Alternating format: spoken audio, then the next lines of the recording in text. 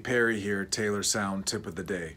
My tip today is about recording bass and guitars in the control room. I think it's a great place to be when you're recording bass and guitars because you get the mix of what the engineer is hearing and what the final result will sound like, rather than listening to it in your headphones, which is sometimes compromised. Sometimes the studio's headphones aren't that great, or you don't have time to get it all situated.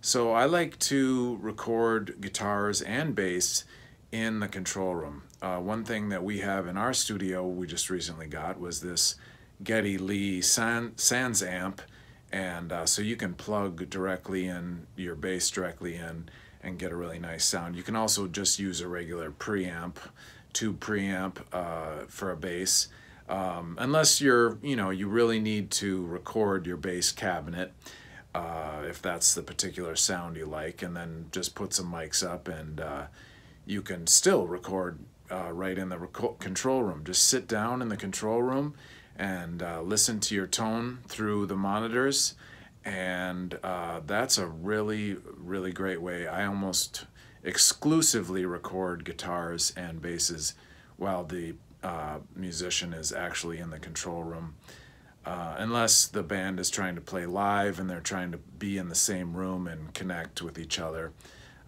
Especially with overdubs, it's always the guitar players in the control room. So next time you're in the studio, give that a try. It's commonplace, but some people don't think about it, so maybe that'll help you in your recording sessions in the future. Rock on.